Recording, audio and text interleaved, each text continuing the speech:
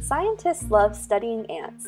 Known for their impressive strength, ants can lift over 100 times their own weight. Here, a swarm of ants works together as a team to move a giant millipede.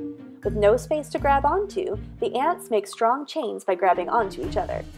Here at Stanford University, we're interested in learning about how tiny things move objects much larger than themselves.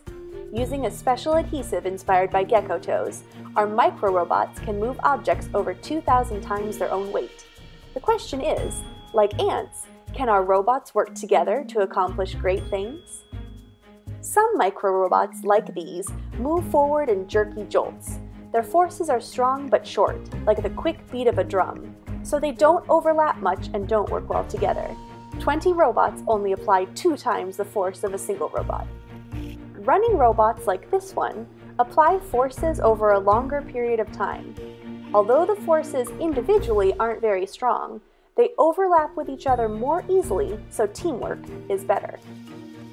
After a series of experiments, we found that the best way for robots to work together as a team was to use a very long, very slow, but very steady winching gait, like our team of micro-robots here.